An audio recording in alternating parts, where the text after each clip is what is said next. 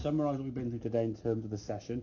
Setup wise, very good. Don't worry about things. Is my ball correct? Is my foot there's a lot of thought at the setup just basically tightens you up and you sort of free. All I would say in terms of the subtle adjustment we made with the iron, or the 7 iron in particular, just make sure the club's a little bit flatter on the ground, so a little bit taller, a little bit closer, okay? You'll get that club sitting flat, okay?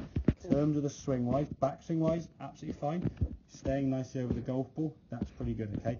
What we've got to try and focus on now is as you come into the golf ball is keep everything moving this way towards target, so that will help your left arm maintain as we come through. So there's your good impact there.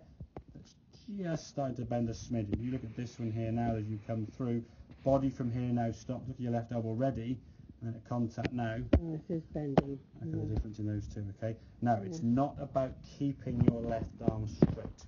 If you try to keep your left arm, if anything to keep your left arm straight, you'll lock it. Yeah. If you lock your left arm, you can't move your body because the whole body will just lock and seize up. Your grip will get tight.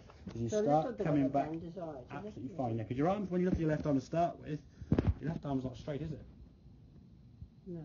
And it doesn't really want to be saying sort of anatomically straight, then you just get so much tension you won't be able to move.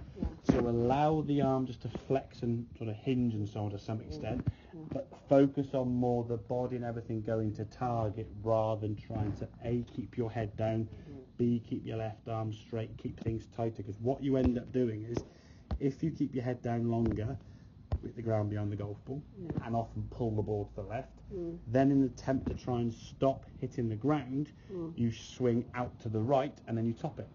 Okay? All you've got to focus on really in terms of the swing, which gives you that sort of fluid motion. If we look at this swing on the right in sort of full speed, you see about the lady who's been playing golf with their swing that's quite fluid. Just watch the one on the right hand side. Okay, lovely. Nice fluid motion there, no sort of thought about it at all. Just a nice full smooth swing, bop, hit it through.